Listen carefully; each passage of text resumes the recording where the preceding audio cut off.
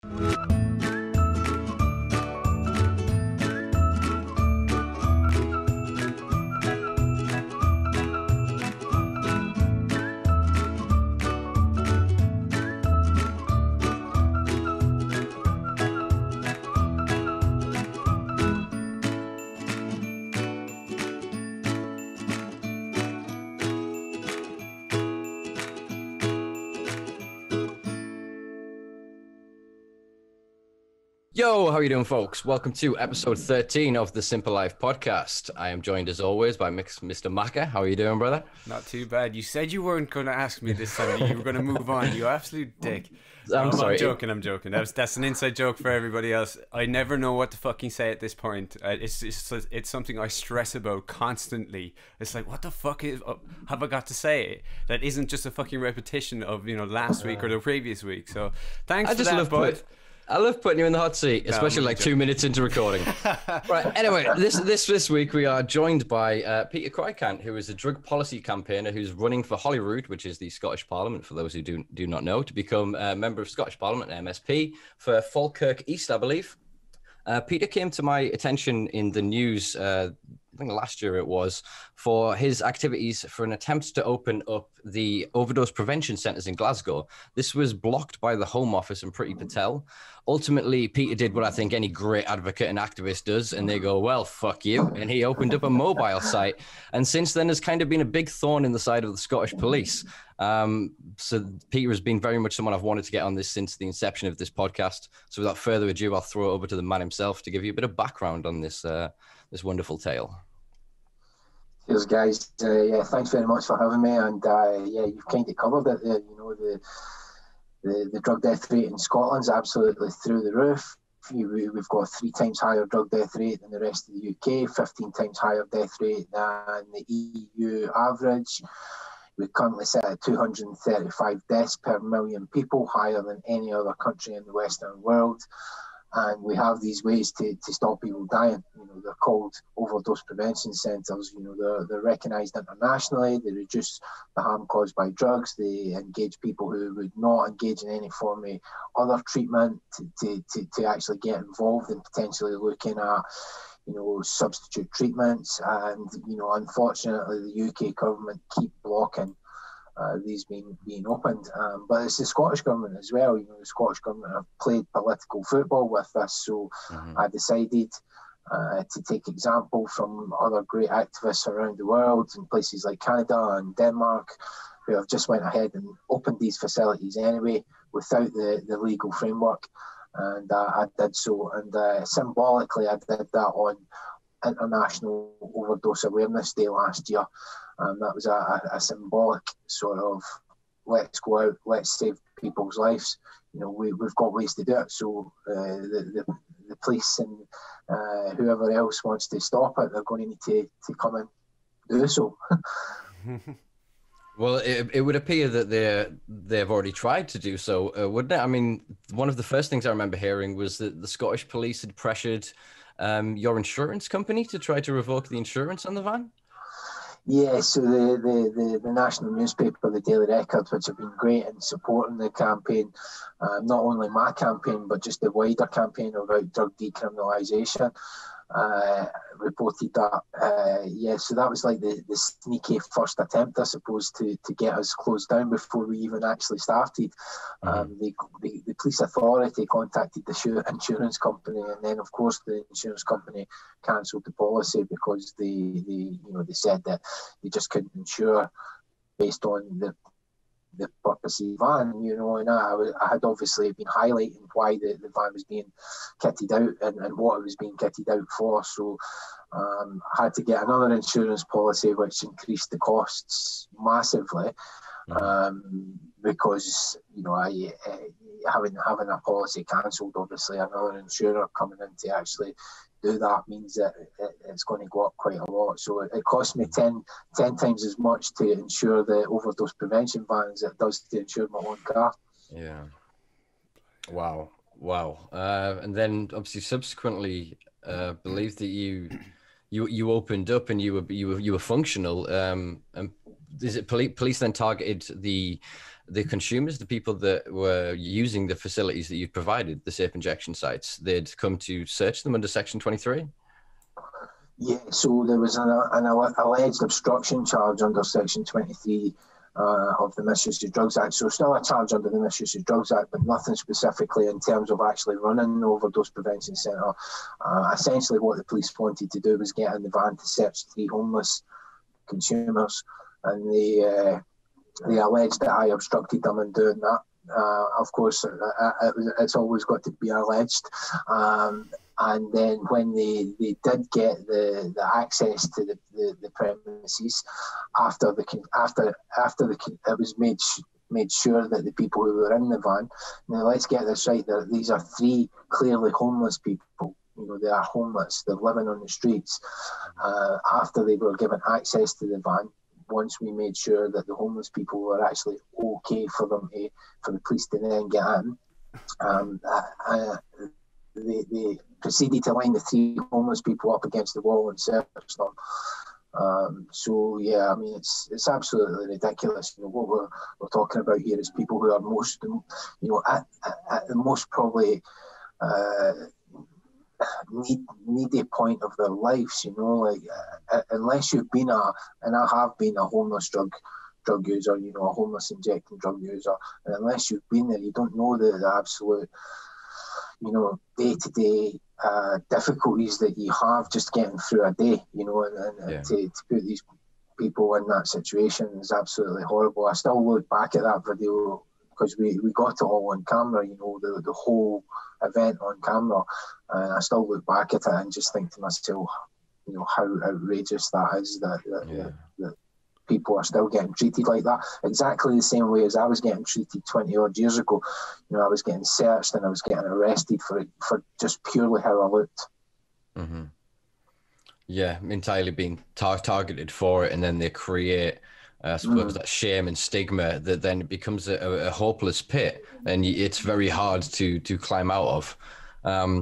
So this brings on, I suppose, quite well to the first, I suppose, combination of questions that I really wanted to ask you, which was sort of how and why you got involved in all of this.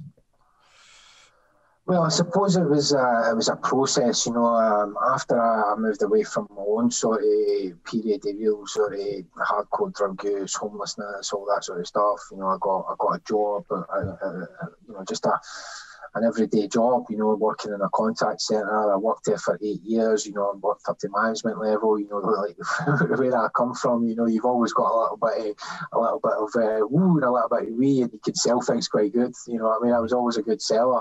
I just turned my ability to sell drugs into my ability to sell insurance. And you know, I'd done that for 8 years. Then, you know, I was married through that time, had children. I was this main stay-at-home dad for both my kids. You know, my wife and I split maternity leave with the first one. The second one, my wife actually went back to work after 6 weeks. He was only 6 weeks old when she went back to work, and I took a year off.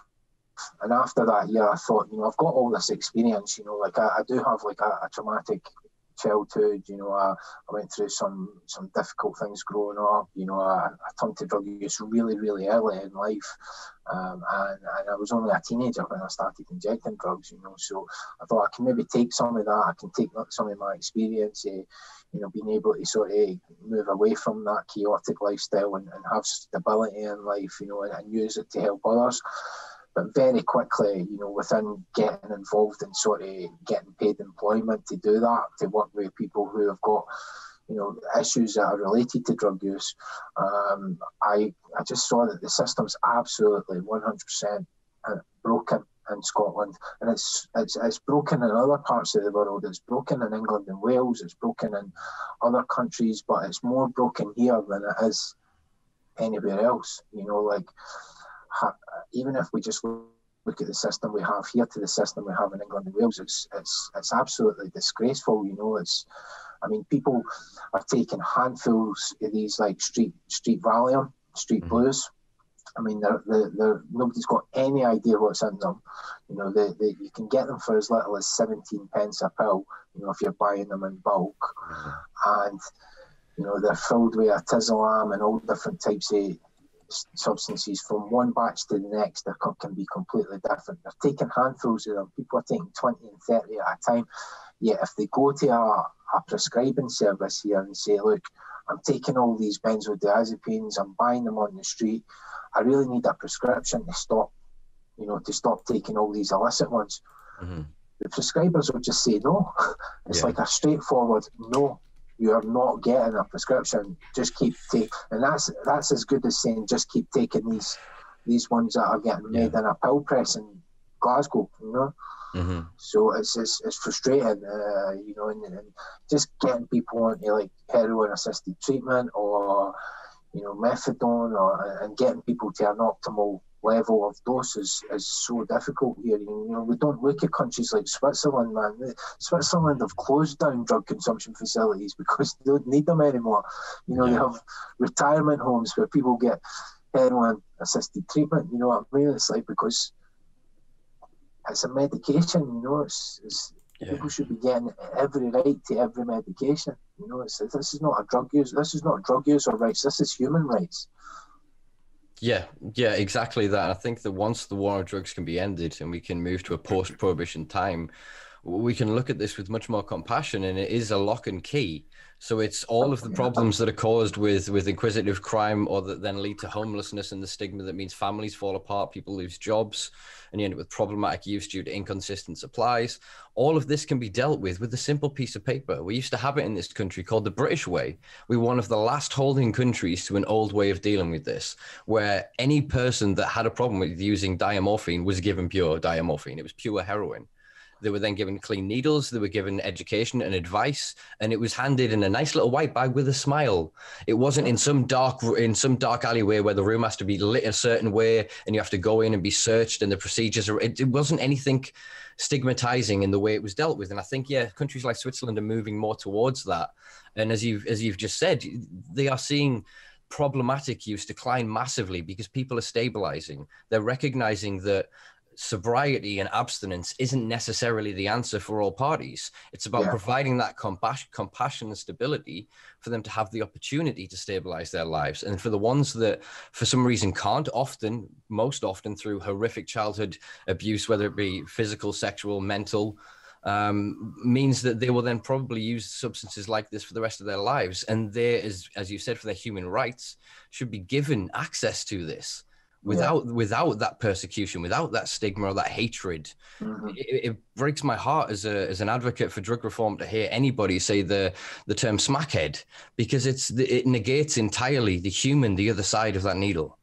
And we have a much wider, bigger issue with that in Scotland as well, because we've got this sort of core of people who are in abstinence-based recovery, who have really big voices, who are, still feeding into the narrative of the war on drugs that, even if you've had all this trauma, you can be, trauma informed, and we can have resilience to deal with that trauma, and we can move you into abstinence-based recovery, and you can be well. They call it getting well. People say it's getting well, and I think this, we'll maybe talk about this later, but I met with Nicola Sturgeon and the new drug policy minister, Angela Constance, and since then, the Tory party have been calling for it for about 18 months, 2 years, a £15 million investment in residential rehabilitation. Now, Labour just called for the same. The Shadow Health Secretary called for £20 million for residential rehabilitation. Now, I can guarantee you on Wednesday, 2 days' time, when Nicola Sturgeon announces in the Scottish Parliament about what she's doing to solve this, because she took responsibility for our overdose crisis or drug death crisis, that a part of that will be a large investment in residential rehabilitation. Now, we're, as I say, we're just feeding into that narrative that drugs are wrong, drugs are bad, we have to get everybody off drugs. And that's not going to solve our overdose crisis in Scotland, investing lots of money into residential rehabilitation. Now, I don't argue against it. People want to do that. They want to go to residential. It should be there. It should be provided for them. People should have an opportunity to live drug-free if that's what they want to do. Mm-hmm. I'm drug-free.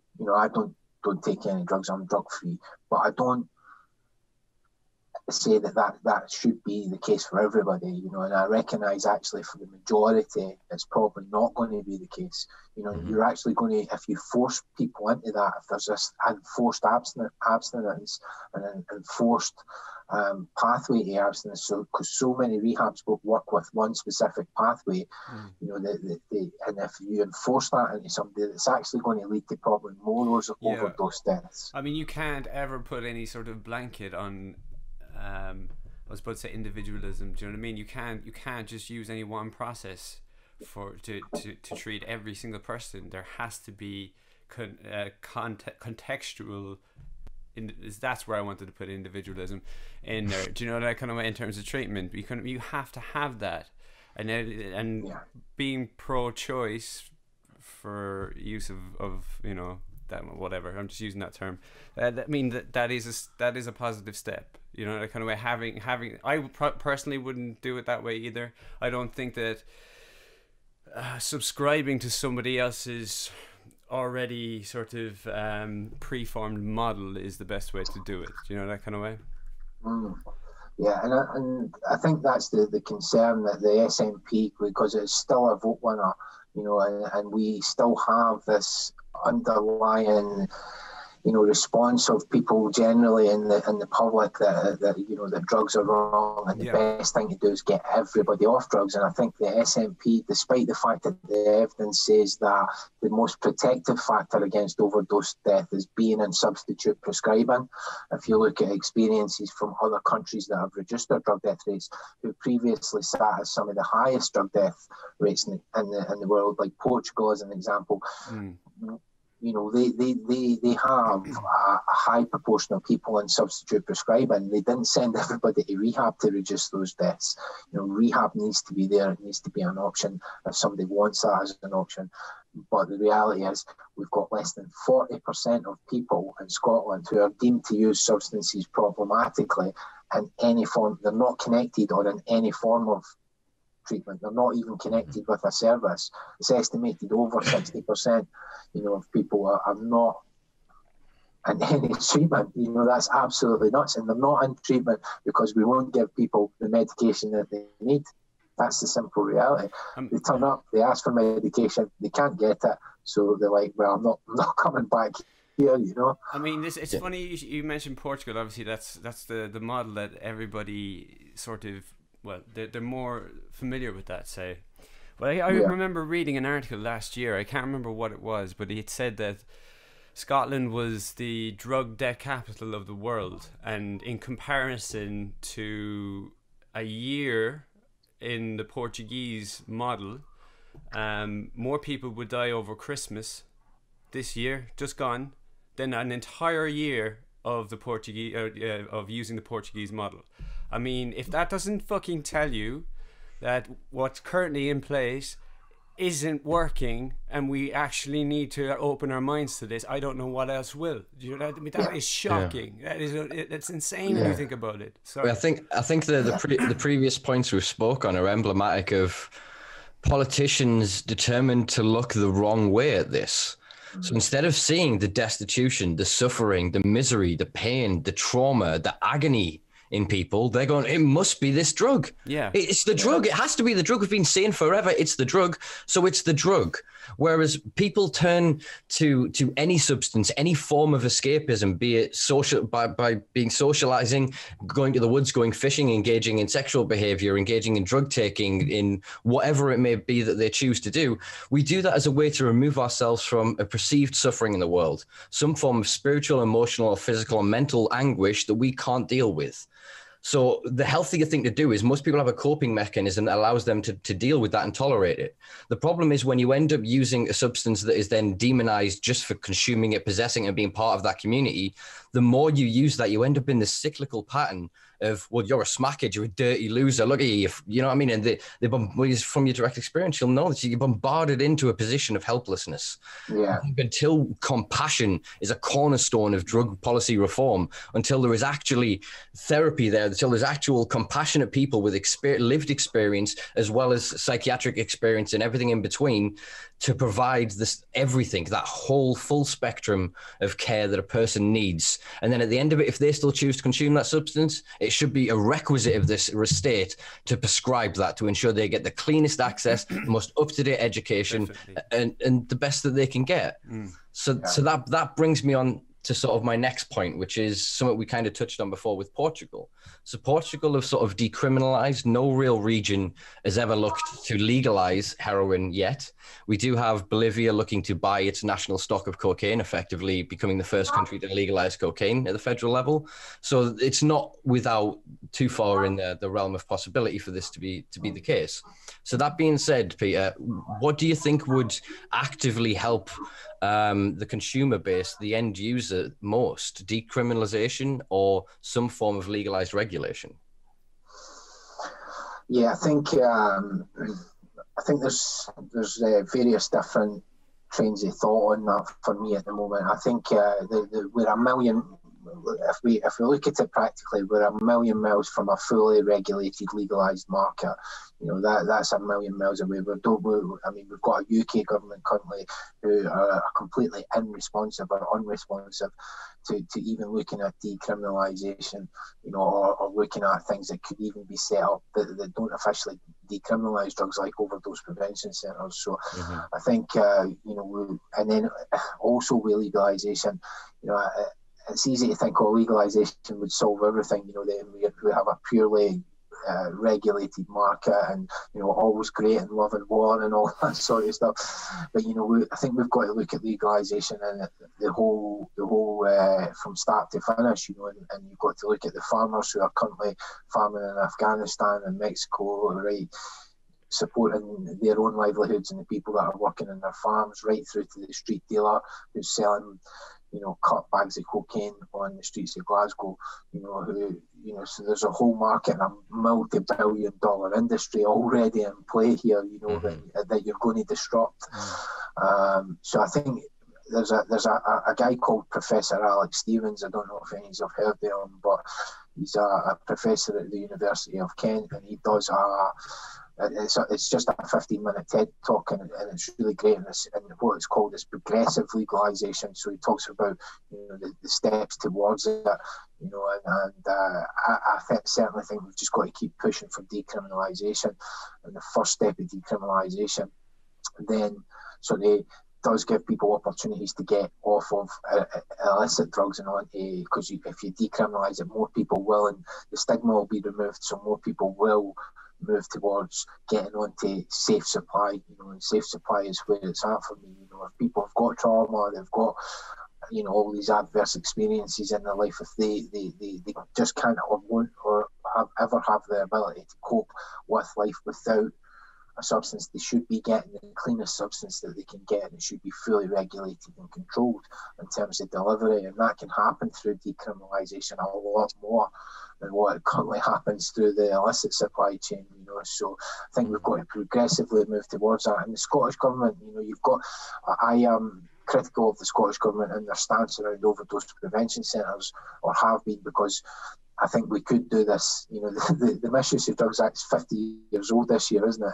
And it talks about, in that act, it talks about in Section 8 about preparing opium to be smoked, you know, and providing a premises to allow opium to be prepared to be smoked and cannabis to be smoked. That's why cannabis clubs have always got closed down in the UK, because it specifically talks about that in the Misuse of Drugs Act. But what I mean, preparing opium to be smoked, what are we talking about? Living in Victorian England or something here? You know, it doesn't talk specifically about preparing heroin and opium, two different things. Preparing heroin to be injected. So there's a legal way that we could kind of move around that in terms of setting up a safe injecting facility in Glasgow. But in terms of the wider decriminalisation, I'm not as critical of the Scottish Government, because the SNP did vote for decriminalisation at the last party conference. So they are, as a government and a party, in support of that. And that is obviously restricted through the Misuse of Drugs Act not being devolved. So I think ultimately referendum got to come, and then everybody from England can move to Scotland. Yeah, I'm in Durham, so we've been saying for a while that we don't mind picking up Hadrian's Wall and sticking it the other side of us. What we'll do is we'll have all the Celtic nations. That's what we'll have, the Celtic Nation Collective, and we'll take Liverpool as well because their sound as fuck. We'll cherry pick like a draft day at the start of football. Because as long as we're not inviting any Scousers. no Liverpool. So my thoughts on this, I mean, the quite ambiguous terms, legalization one side, decriminalization the other. My biggest pet peeve with decriminalization of any substance is we still leave the regulation and the way that substances are produced and distributed into criminal organizations. Until we organize that supply, others will adulterate it. There will be a profit margin and a motive for each level for them to cut it with varying degrees of things dependent on your substance in your community that end up can be incredibly lethal. We've seen, especially recently with, I can't think of it off the top of my head. Fentanyl. We've seen fentanyl in cocaine. We've seen fentanyl obviously through heroin supply. We're starting to see it into even psychedelic compounds like 2CI, 2CB, things like that. So it's getting quite scary that we're not willing to have these conversations. The sooner we can kind of compartmentalize certain substances and take that full spectrum approach, as it were, of compassion, the sooner we can start to make these steps. Because as you said, the safe injection site programs that have been going off for years around the world, to my knowledge, no one has ever died in a safe injection site. So that knowledge versus 1,200 deaths in Scotland in 2019 is insane. So that says to us that the politicians prefer the status quo over the lives of 1,200 people they deem to not be worthy because of their decision, their lifestyle choice to consume heroin. So yeah, it's backwards to me. So one thing I've been seeking to advocate and push in my community, obviously as a cannabis activist and reformist, is the legalization of cannabis and the ring fencing of profits from that to fund rehabilitation, recovery, and prescription models for other substances. Yeah. Because these arguments are not nuanced to the point of it's heroin or it's crack or it's cocaine, or you can have psychedelics or you can have cannabis. It is the basic human right to it. And I think once we remove the stigma towards this, then the sooner we will actually have a better idea of what's going on. Because yes, there are problematic users in all communities, but the World Health Organization's own statistics say that it's about 10% of all drug users are problematic. That means 90% of heroin users consume so without a problem. And the problem only occurs when they are caught, when they are randomly tested at work for it, or when their supply that they get causes an overdose because they've had such a low rate from their dealer and all of a sudden it's bumped up or it's adulterated or whatever else. And then the consequences of prohibition crash their lives, not their choice or their dependence or their usage of a substance.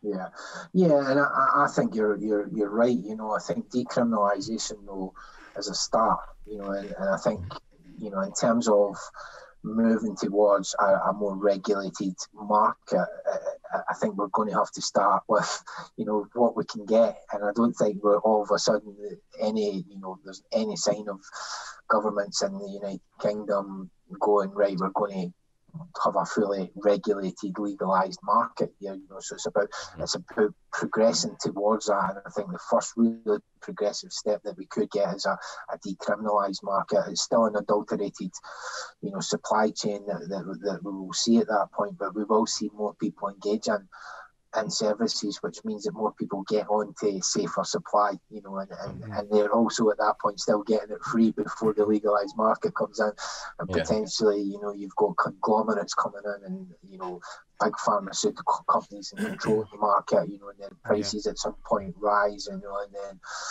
so there is lots and lots to think about, but you're right, 90% of people, decriminalisation right away from them benefits them. Yeah. But you've got to take the money that's saved from criminalising drug users and putting people in prison and locking people up and put that in to support the 10% of people who do have issues and problems with it. Because ultimately decriminalisation, I've said this a few times, you could decriminalise drugs tomorrow, but it's not going to necessarily help those 10% of people who have these issues in homes, the only thing that helps is taking the money saved and putting it in there to support people. But you're right, stimulants and how to regulate them, transforms book. I've read that, and I think we can hopefully get there at some point. But I just think we've got to take small steps, keep chipping away at decriminalisation. I think the first thing that we will see, and I will be advocating for this in my own campaign to become an MSP, is that in an independent Scotland with decriminalisation, we could actually also legislate for a legalised cannabis market. We can do exactly what the United States have started to do. They've got 15 states over there now with a regulated cannabis market. And we can actually use that as a way of creating money. Like taxing and selling at a regulated price. And as long as we're not over. Putting it over market price, so that it's not actually making it more expensive for people. And I think what we're seeing from studies that are coming out of states that have legalised it for some time now, because the fear around all this stuff is, does it create more drug users? Does it start people using drugs at an earlier age? We're actually seeing data that's saying that since there's been regulated, legalised cannabis markets in states, that it's decreased. In terms of teenage drug use, before the age of legalised use, so it's the counter argument that I think we really need to keep pushing. That not only does the regulated market generate income that can be used by the governments rather than in the criminal gangs, it can also decrease use in younger generations.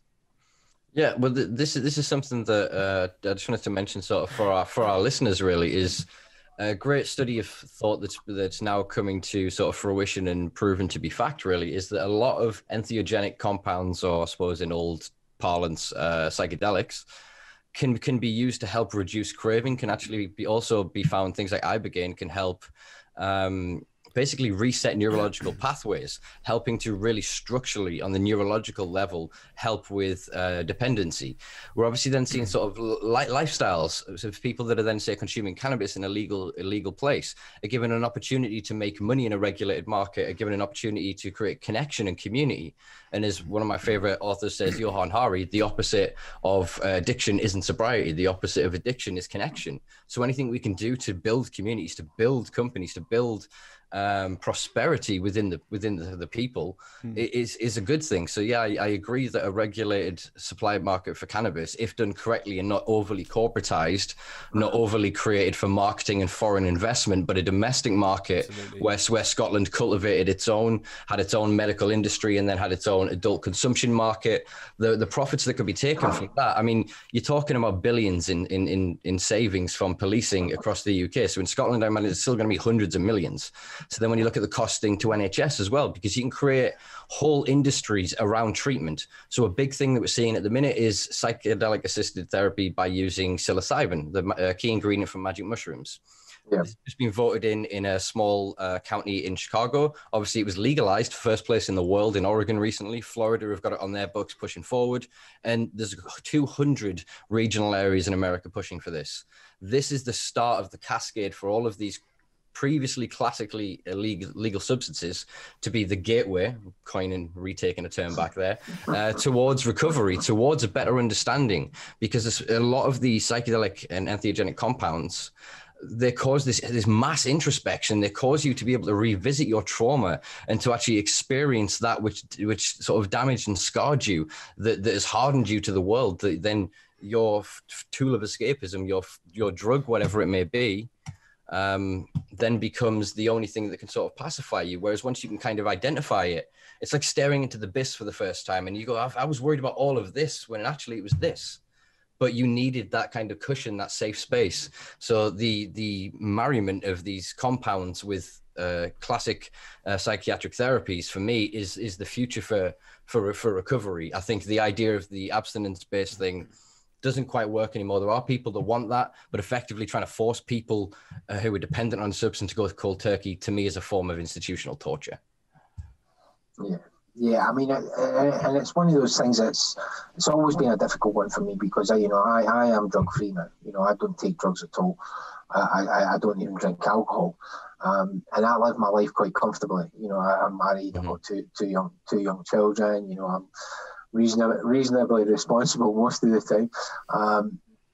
But I enjoy my life like that now. You know, I enjoy it. You know, I don't have to spend money on anything like that now. You know, and I suppose when my life was so dedicated to just spending all my money on a substance for such a long time, you know, it's nice to have the cash and the freedom of that sort of side of stuff now.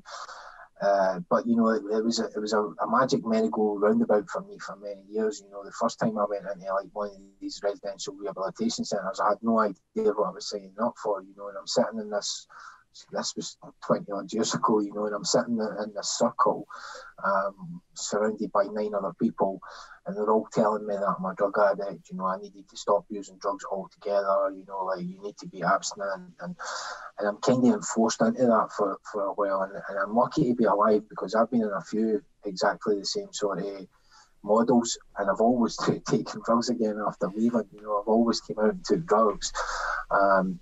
But so I think there's room and there's space for people to not take drugs at all, you know, but nothing should be forced upon anybody, you know. And if somebody's going to any type of institution where the model is based on not taking drugs at all, they should be 100% fully made aware that this is what this is about, you know, before you go. And there is also other options here where you have these you know, safe, regulated substances as well, you know, which can stabilise and keep you comfortable. You know, I think there's always room, isn't there? There's room for everything. There is. Entirely, yeah. There definitely is. I just can't help but like wonder what the foundational belief was in that approach. 9 people in a circle, all fucking pointing the finger at you, going, "You're shit. You're shit. How dare you be shit? Don't be shit." Do you know what I mean? How you can't do this. You have to, you know, completely abstain from this, or else. Do you know what I mean? There's an element of worthlessness to it. No, that might be severe. I don't mean to speak out of turn, but I mean if that is the foundational belief on that, I mean, how can you imagine that works? You're just boxing people off and making people more frustrated. It's madness. Sorry. Yeah. Yes, it is madness, but I think, you know, you are going back. That's going back over 20 years ago now. I'm sure it's changed. That, you know, that place isn't even there anymore. The place that I went to 20 years ago, it's closed down. No wonder. But you know, there is still similar models out there where, you know, you are sort of encouraged from the moment you walk through the door that this is going to be like abstinence, and this is probably the best solution for you, you know, that to be abstinent. And it's presented in that way, and that's the thing. It's like, it's never, you know, it's always, for me, it's about presenting choice, isn't it? It needs to be, the choice needs to be there from the beginning. You know, there's this misconception, or certainly I think there's been this conception that, you know, drug users are silly and they don't understand. You know, they can't make decisions because they're on substances and stuff like that. I think that's absolutely insane. You know, like that people like me are regarded like that, you know, because although I don't actually put drugs inside myself anymore, I still regard myself as, you know, somebody that has a lot of experience of this stuff, you know, like, you know, and yeah, it's an enforced model. It's like I was saying earlier, all this narrative comes from the war on drugs, that drugs are bad, you know, from President Nixon standing up in 1971 and saying that we need an all-out offensive war on drugs. You know, everything's filtered down through that to the residential rehabilitations that we started seeing in the 80s and the 90s that were all about getting people off drugs. You know, and there's successful people out there, you know, like there's celebrities, like, what's that comedian's name that wrote the book about the 12 steps, Russell Brand. Oh yeah. You know, there's and you can mention him because he's public about it. You know what I mean? He's public about being an abstinent-based recovery. You know, not taking any drugs at all. but there's people out there, there's celebrities out there, and there's people with big voices out there that support that, that still carry, I believe, that narrative and that out in the background, even though they don't recognise it and they don't know that they're doing it. It's the narrative is that drugs are bad. We should be off drugs. We shouldn't take drugs. Yeah. I mean, sorry, go ahead. I was going to say, that's massively obviously perpetuated if you think in films and TV and just modern pop culture. The idea is perpetuated, that this innocent kid goes through life and all of a sudden tries drugs at a party, and then he's on the street having to sell his body to make his next fix. And it shows the absolute worst possible amalgamation of 100 different people's experiences and tries to sell that as the everyday experience of a consumer. And unfortunately, so that massively fucks with people's perception. You've then, as you were asking before about where did that come from, that comes from 12 steps, Alcoholics Anonymous. The idea that you have to hit rock bottom before you can actually, then you have to accept that your life is the worst and everything's the shittest, then you can be rebuilt. And unfortunately, Alcoholics Anonymous was founded by Bill Wilson and another guy. And the other guy was between them, quite fundamental Christian in a lot of ways.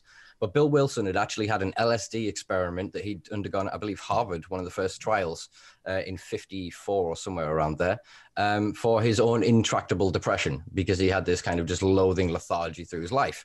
Changed his life. He took it towards the individuals when they started building the program, wanted to build it into the program, and was ultimately refused, and it was never added. The research was then done in quiet a few decades later by the CIA, and now we're starting to see that resurface again in private labs in pharmaceutical companies. But yeah, we are the end. There is an end to that because it's work by people like Peter, people like Fiona Gilbertson, and people with lived experience that have then gone, you know what, I've sorted my life and I'm comfortable and happy now. But I maybe I'm sorry if this comes across wrong, Peter. Correct me if I'm wrong, but maybe feel like you owe something to the community that you've come from, or that you owe something to the other people who are experiencing what you have lived through. Yeah, I suppose. I mean, I think the 12-step program is absolutely wonderful, in terms of the amount of people that it's supported, and I think there's a lot of misconception about the 12-step program in terms of, what it's sort of morphed into since its initial conception. I've read a lot of the literature, and the original literature talks about not having a monopoly, and it's not really based on breaking people down or hitting rock bottom. It doesn't actually mention hitting rock bottom at all in the original writings of the 12-step program. I think the original book was written in 1934. But what it's morphed into over the years, because there's like 200 of these different 12-step fellowships all sprung up.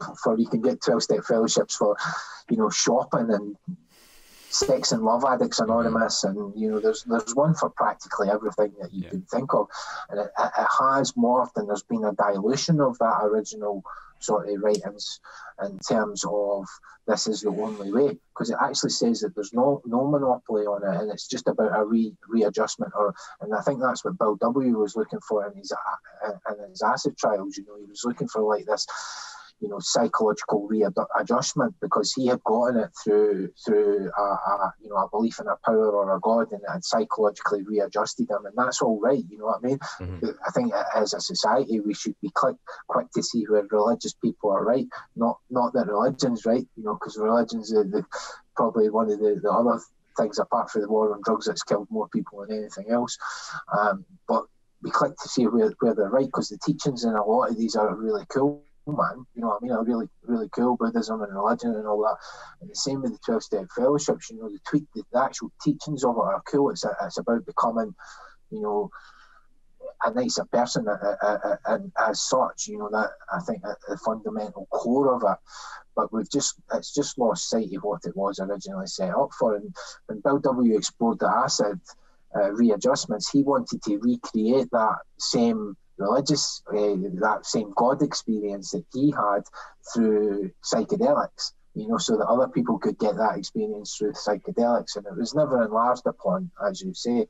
But there's a space for that. There is a space for that stuff, man. I know stuff that, there's a space for all of this, but we just need to be mindful that it's not an enforced route.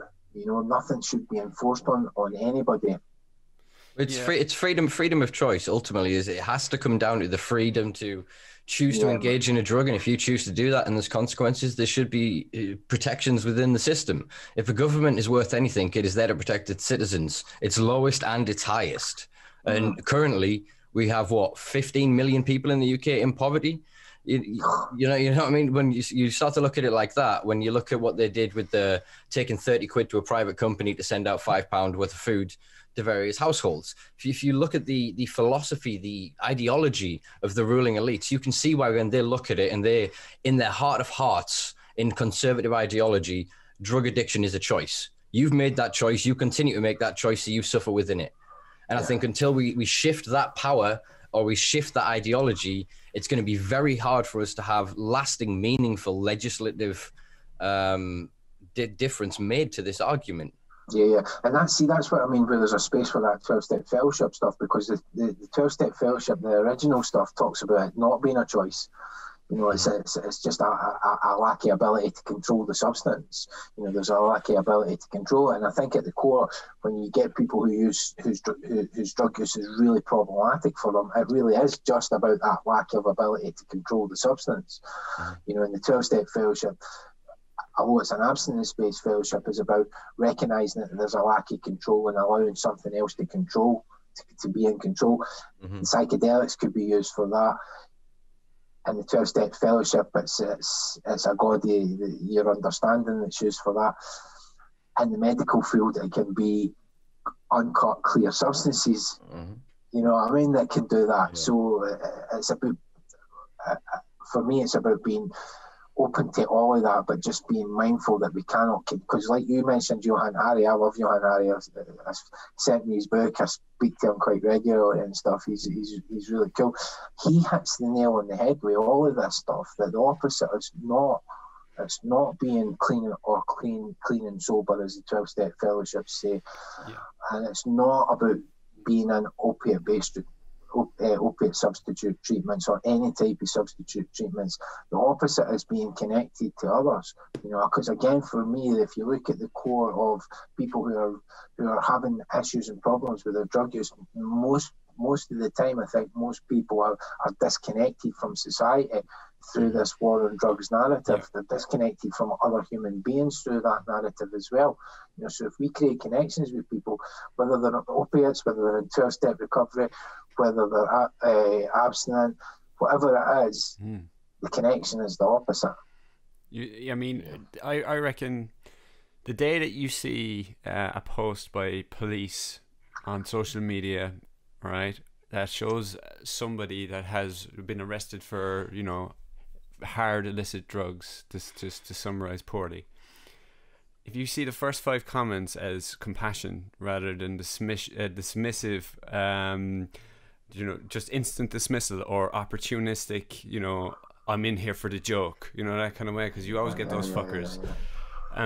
That'll be a reflection on a society in a positive way, I think, you know, that kind of way. But how do we get that? How do we?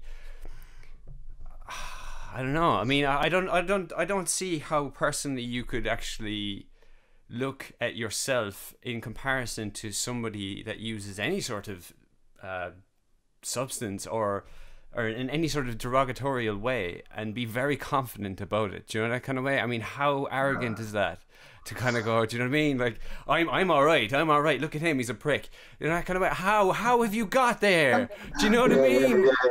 Why does that sit right with you? Because it fucking shouldn't. It should make you worried. Sorry, I think I'm fucking derailing it again, but you know, you get my point. You guys heard the Anyone's Child? Yes. So they've got like this new campaign out, and it's like a video, and every time they see a post, or any of us see a post on any of the sort of police Twitter accounts about a bust, we've got to post it right underneath, you know what I mean, to say how it's actually going to do you no good at all whatsoever. Well done, but not well done, because there's not going to be any less drugs in the street tomorrow. Yeah, the cannabis community in the UK are killing that. We have got some great successes. Again, shout out to the simpalife.com. You can actually read an interesting takedown of a piece of propaganda that was created by Essex Police. They put together this poster talking about how cannabis affects the body, and it was the most trifleless piece of shit I've read in a while. It was very poorly put together. I couldn't even find when Googling how they got to their information. So the person that put it together has done this entirely from their own ideology or a very out of date piece of text to do so. Because like I say, it's just not the present information that is known about this plant.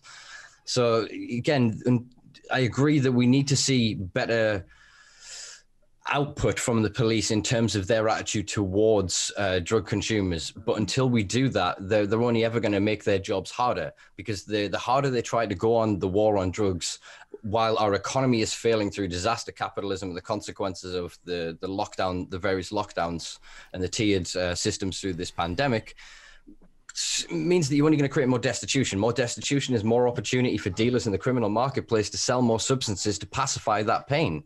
So ultimately, until we can have that rational conversation at some point within any house or any chamber of any parliament in any of the countries around that make up the United Kingdom, we're not really going to get very far.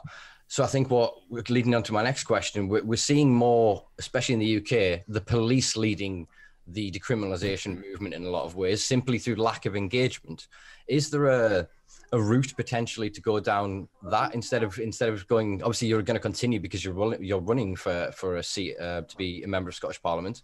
But do you believe there's also a tact of going to the police to get them to use powers to kind of enforce a de facto decriminalisation, where they recognise that actually a softer touch with work like people such as yourself are doing could actually lead to real benefits on the street? Yeah, I think so. I mean, we're already seeing that happen, and the West Midlands Police have already sort of started using these like de facto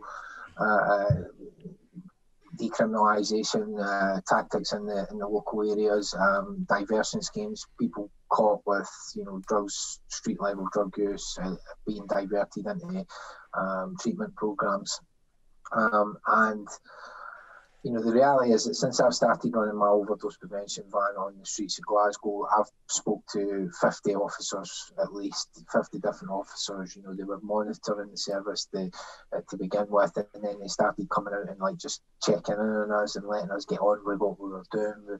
We've supervised 118 injections so far, and there's been times where they've actually watched people coming into the van. They know what they're coming in for. They've not bothered, they've just let us get on with it. And every single police officer, apart from one that I've spoke to, has all been in agreement, because the conversation normally goes along the lines of the Misuse of Drugs Act. It's so outdated. We need to change this. You guys, I'm saying this to them, and they're like agreeing with me, and they're like, yeah, we can't work with this anymore. It's just unworkable.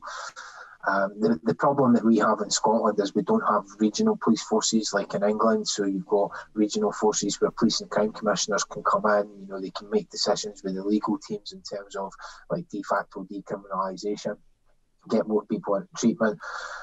In Scotland, we have one senior law officer. We have Police Scotland, which is across the board. That doesn't get split up into regions anymore, and it's essentially down to one man.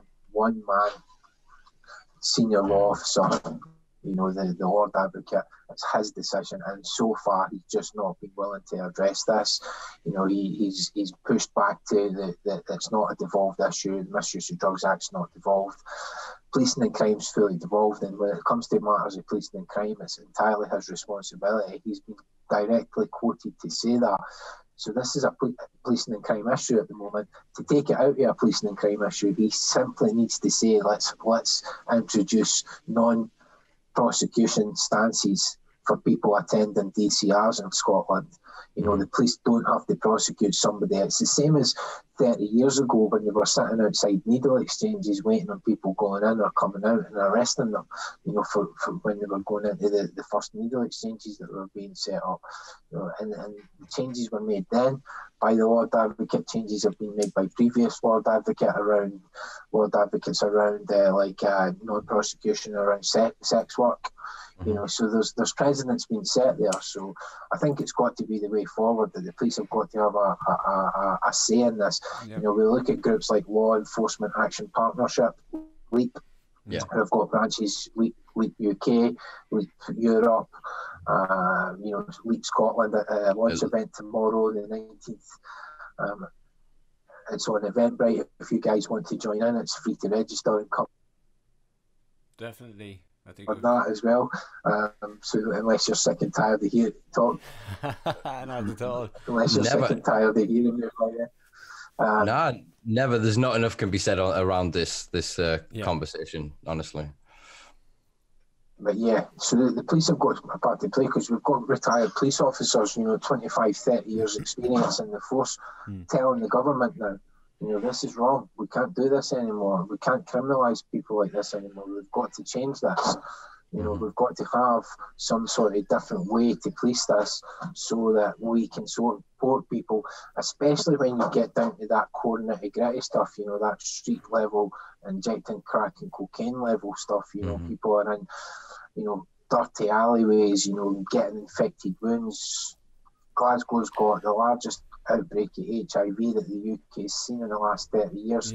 It's uncontrolled and ongoing, and it's condensed amongst people who inject drugs. There's been over 190 cases now, and it's all condensed in this population, which is only estimated to be 500 people. It's now spreading. It's that uncontrolled. It's actually spreading now outside Glasgow city centre in North Lanarkshire. There's been some cases detected. That stuff could all be, eliminated. We could actually eliminate, the spread of HIV through public injecting and hepatitis C through giving people safe conditions to take the drugs. It's fucking not rocket science. Exactly. So I mean, and you say it's been 30 fucking years. I mean, you've had, what was it? I'm trying to remember the film. Trainspotting. Have you fucking not seen Trainspotting, for fuck's sake? Like, how do you not know that this? Do you know what I mean? Like, come on, It's like more of the same, please. Because we know that works.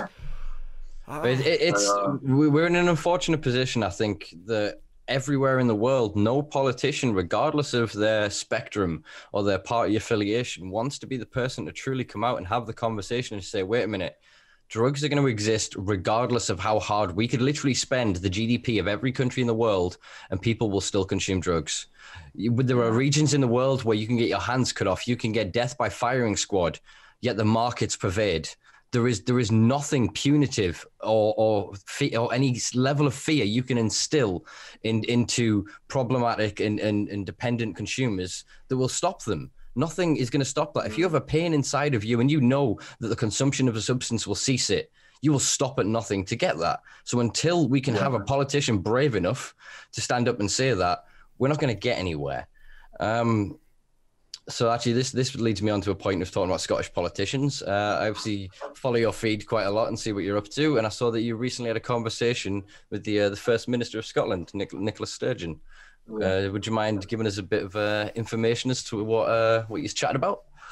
Yeah, I mean, I met with Nicola Sturgeon, but also the new minister recently appointed for drug policy. So I think that was one of the most progressive things that's happened in Scotland for some time, because previously Joe Fitzpatrick, the health minister, he was the minister for health, but he was the minister for public health, sport and well-being.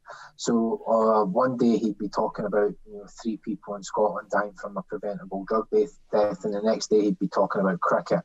It's like, what's going on there? So appointing somebody who's specifically 100% focused on drug policy was the first, good move forward for the Scottish government, and the first positive thing that Nicola Sturgeon did. And then she also took personal responsibility for trying to deal with this crisis, which was good, you know, and she and the Drug Policy Minister attended the Drug Death Task Force meeting, which is reduce these, you know, this terrible death rate. So, but in terms of the actual meeting itself, you know, we obviously discussed overdose prevention centres. You know, that was what got me to the meeting. The overdose prevention centre got me to the meeting because got me to that point of that meeting. But I wanted to discuss that briefly. Yeah, it was 5-10 minutes. Either, you know, the legal framework's created, you talk to till such a time.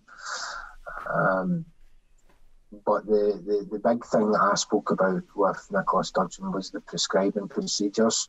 You know, I emphasised and re-emphasised the fact that, you know, the main thing that we have to do in Scotland is get people off of illicit drugs and onto safer supply.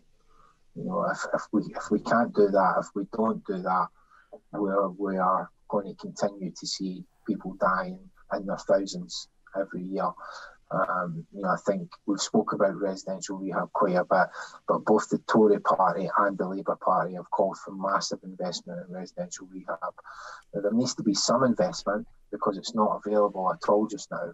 You know, in Scotland, it's like if somebody says, "Look, I'm sick and tired of taking drugs altogether." You know, I started doing this when I was 18. I didn't realise that it would create all these issues for me. You know, and I want to get off drugs altogether. Can you send me somewhere to detox? That's not available. So we need that availability for people that want to do that. But the biggest thing that we need to do is get people into a medical supply. Right now, under 40%. So I re-emphasised the number one protective factor is getting people into that prescribing. But we'll see. So the other thing that sort of come across my mind, I meant to mention it earlier, but completely got sidetracked with another point. What's the appetite like in Scotland towards sort of drug testing? We did see a movement across UK music festivals for a while with The Loop that were based from a few universities, but I believe it was Fiona Measham, who was at Durham at the time, sort of championed this. Is there an appetite to do sort of similar in Scotland? Because it could be sold as an argument, as a way of keeping an eye on street supply, to understand what adulterants are there, to understand what the concentrations and the potency of various batches are, so that they can better advise the people who are going to consume anyway, because it's disgusting. I saw a piece put out about 2 drug deaths in Durham from a potentially adulterated supply of heroin, and underneath the number of comments around it were just don't consume. One of the media outlets pointed, saying that people should then stop consuming, as if everyone was taking heroin and then going, oh, well, now I know it's bad, I'm not going to consume it. Do you know what I mean? It was such a weird way. It's a weird. I mean, I think that would go hand in hand with an overdose prevention centre. You know, if we do get overdose prevention centres, we would automatically, I think, see drug, you know, officially a sanctioned centres, we would see drug testing facilities, drug testing capabilities within overdose prevention centres. You know, we see that in places like Copenhagen and other places around the world. You know, and what we actually see in the data that comes out of places where they have drug testing facilities is that the drugs that people are buying, the illicit supply chain, it's becoming more purer because the dealers know, that ultimately this person's going to go and get their drugs tested. So, if I keep cutting it with so much crap, they're going to stop coming and buying it off me, So it'd be great if we had drug testing facilities on every street corner, so people could test it before they take it, because ultimately it's the adulterated substances that are primarily responsible for killing people. And in Scotland, it's the multiple substances. The toxicology reports for people show 45 substances in the toxicology report. So it's not like it's one specific. Mm-hmm. It's it's often there's street benzodiazepines. 814 of the 1,000 being detected in the toxicology. That's usually often mixed with heroin, methadone, a lot of cocaine showing up now. That's really popular now. A lot of powder form cocaine injecting by street drug users in Scotland. In fact, the majority of injections that we've supervised have been powder form cocaine on its own without anything else mixed in here. So it's quite an unusual market already. So yeah, I mean, drug testing facilities would be great. But again, I really hope that Nicola Sturgeon, when she makes this address to Parliament in a couple of days, it's not all just about one specific route. You know, it's not just all about getting people off drugs, because that, for me, that just panders to that old Conservative and now also Labour narrative that the best route to reduce drug deaths is to get people off drugs, get people well. Sometimes the way to get people well is just to give them what they need.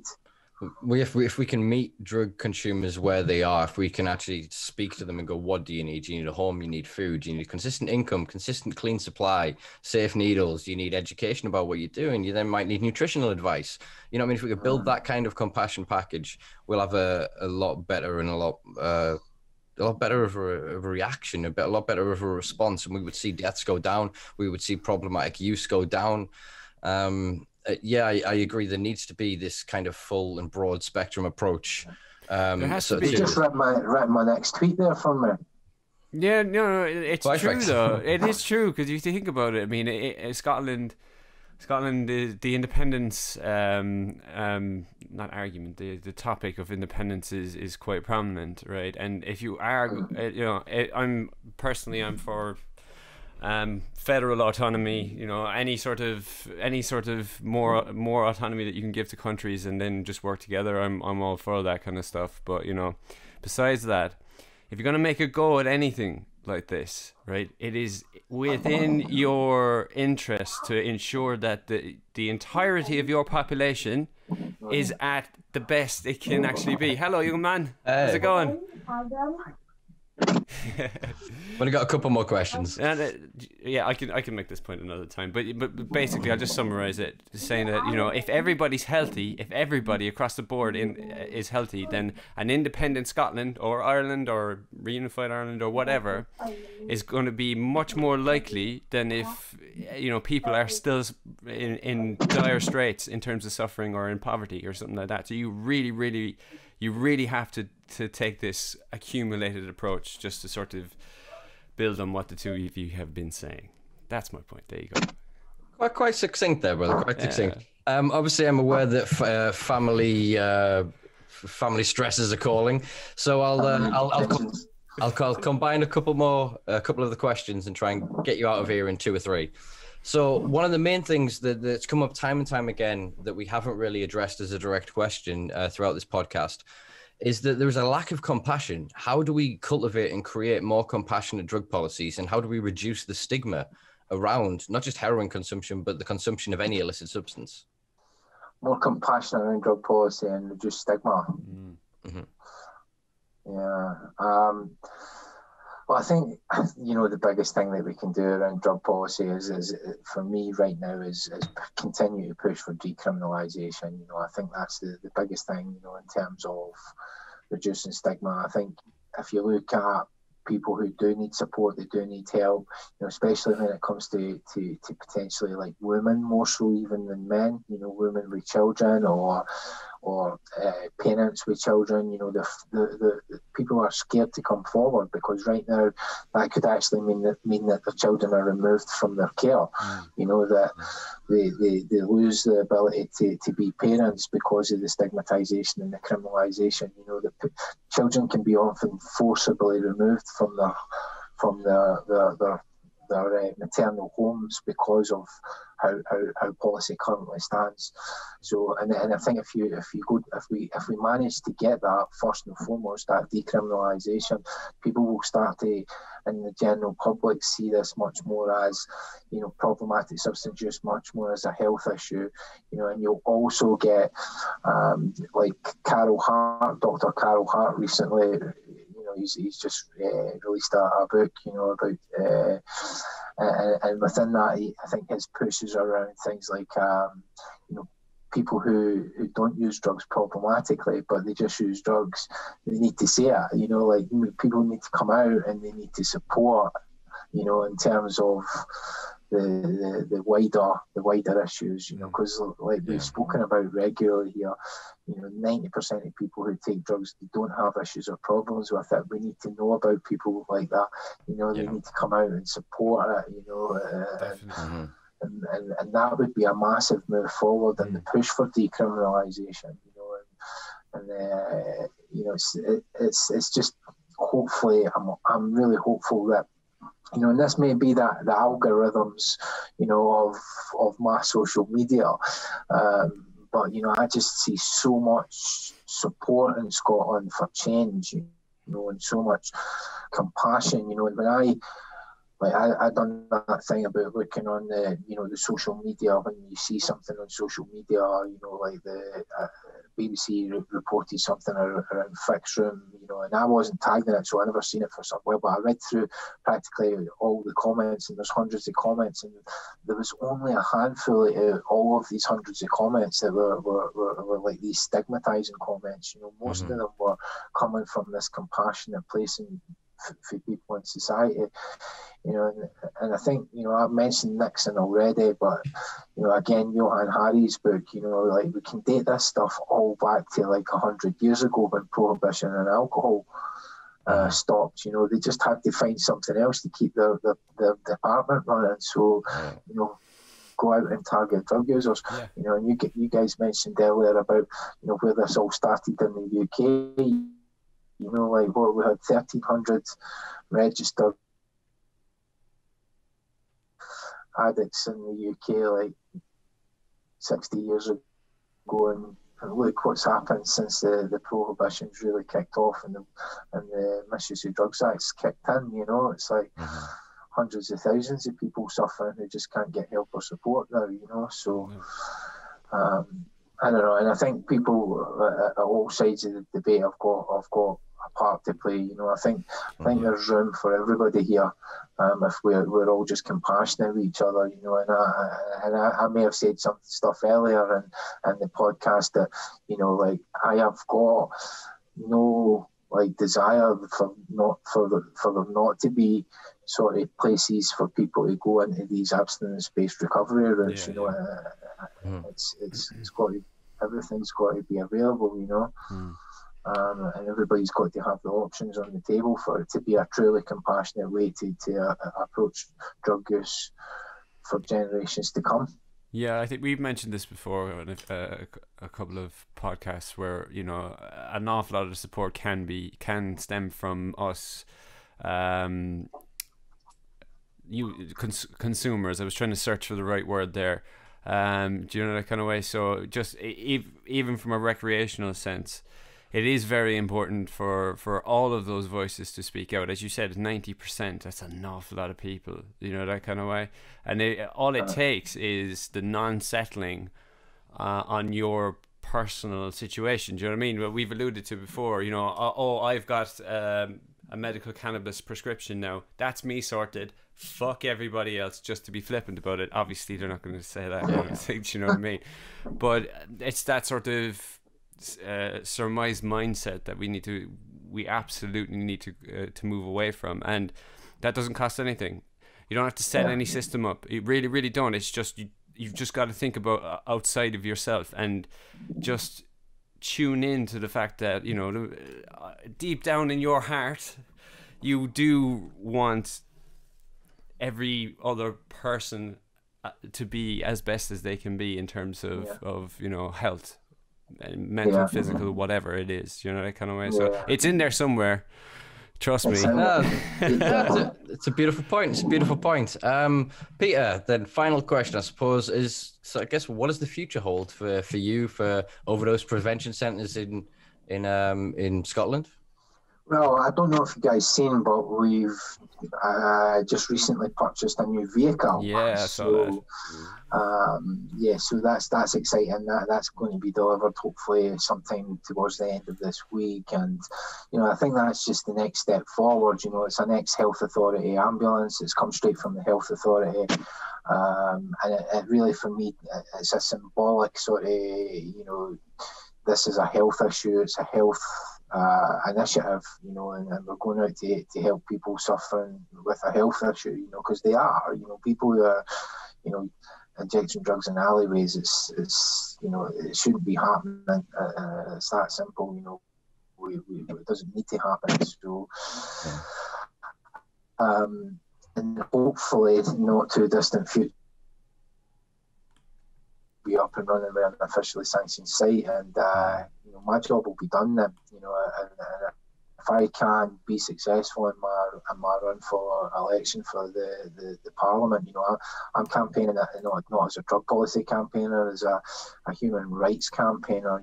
I go into Parliament representing the views of the people who I've lived beside and I've worked beside, and in the area that I've grown up in.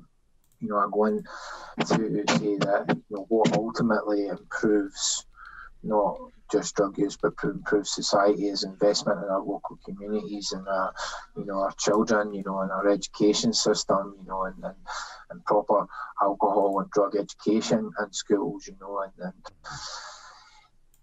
investment in renewable energy, and making Scotland a truly independent country through a fully regulated cannabis market, and creating a new economy through that.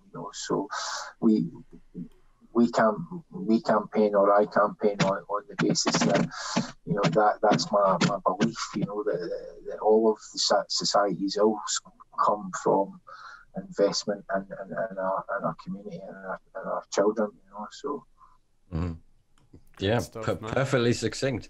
Would you like to give a shout out to any pages, or sort of where can people keep up to date with your work?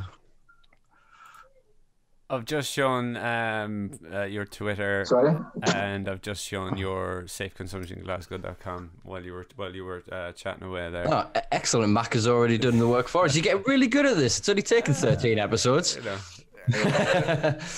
Peter, it has been an absolute pleasure. Thank you very much for joining me. I doth my proverbial cap to you. Honestly, anybody that engages in direct activism like this, you are saving lives. You are making a difference and helping to make a change. So I personally, I'm proud to have had an opportunity to speak to you. So and I echo everything that you just said, and you say it better than me anyway. But no, honestly, thanks very much, really, because nobody else is fucking doing it. Seriously, do you know what I mean? You're getting hassled from everywhere, and you're still fucking doing it. Fair play to you, and I really, really hope this becomes a massive success. Really do. Yeah. We'll obviously have you on again in the future as well. Once fingers crossed, things progress a bit more, and hopefully when you do get elected, you will be able to give a little old show like us some time of day as well. Right. It's been. I'm probably a busier now than I'll be as a politician, to be honest. more than likely true. More than likely true. So expect to see some emails in your official inbox. Yeah. Right, guys, this has been episode 13. Thank you, as always, for joining us. You can find us on all social media platforms at The Simpa Life. If you really did enjoy this episode, check us out on patreon.com/A-Simpa-Life, where for less than a cup of tea a week, you can help keep the lights on at this place. Right, I think that was it. That was perfect. That was great. I'm done. We're out of here. Peace and love. Get rid of it.